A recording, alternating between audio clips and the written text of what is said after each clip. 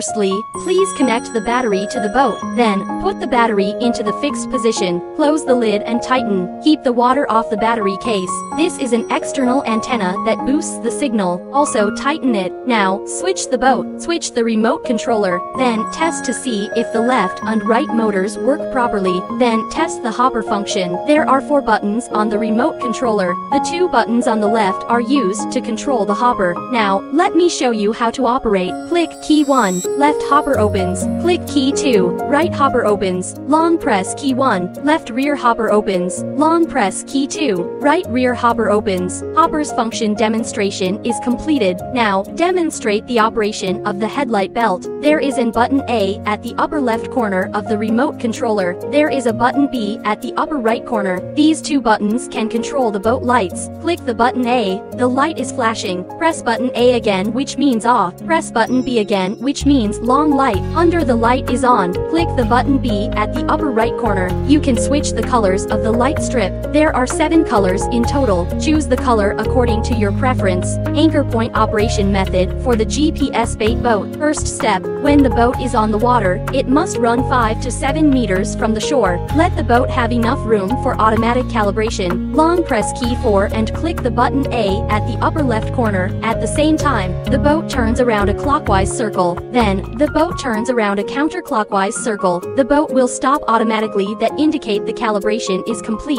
The GPS icon on the remote controller can be seen during calibration. You can locate if there is the signal icon. If no, you cannot operate the GPS location function. Now, the calibration is complete. The boat will run back to the shore. Set number 1 as the original point. Now, set an origin point on the shore. Setting the original point should be after the calibration. There must be the GPS icon, and the GPS location can be operated. If there is no GPS icon, it means there is no GPS signal. The origin icon is flashing on the left side. It indicates there is no location. After we complete the original point setting, there will be no beep. Now, show and operate the original point setting. Long press the key 4 and click the key 1 at the same time. If the location is successful, there will be a star icon next to the number. Star icon means the location is successful. Now, we operate the boat and let it run out, and to make the anchor den, push the 2 joysticks forward while clicking the button B and the upper right corner. You can keep the boat cruising. When the boat reaches the designated location, click the button B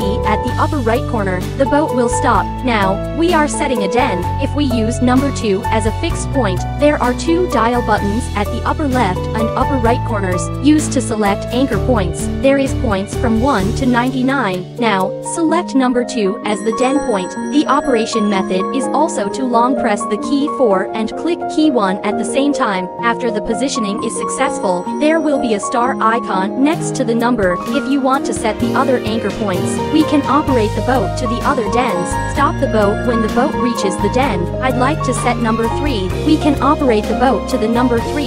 The operation method is also to long press the key 4 and click key 1 at the same time. After the positioning is successful, there will be a star icon next to the number. Now, we want the boat return automatically to its origin points. How to operate?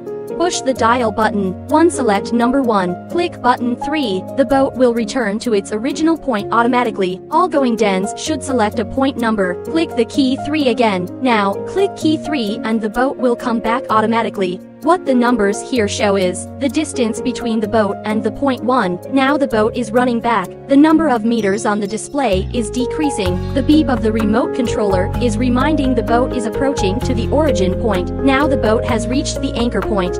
All setting anchor points, they are all have star icon, can make it run to the anchor point automatically with 1 click. Now select point 2. Click button 3. The boat is sailing autonomously to point 2. If you want to stop the boat, click the button B at the upper right corner to cancel the automatic operation. The boat has arrived at point 2, our bait boat. When the battery is low and the signal is lost, it will return to the origin automatically. Now, let me show. We turn the remote controller off. The state is signal loss. The boat will judge signal lost at about 30 seconds, then return to the original point automatically. The boat is turning back automatically. The remote controller is kept off. The boat has returned to its original point. One more thing to be noted, the remote controller is with anchor points. When we run out of points or don't want to to use them, we long press key 4. Get rid of all the anchor points. The signal icon next to our anchor points. Now they are all gone. Now, the beep sound, it's reminding that we don't have any anchor points anymore. All anchor points should be reused, and repositioning matters to be paid attention when operate the boat. When the boat is calibrated automatically, cruise, or on the way to anchors, they are all automatic. When we want to cancel all automatic operations, click key B at the upper right corner.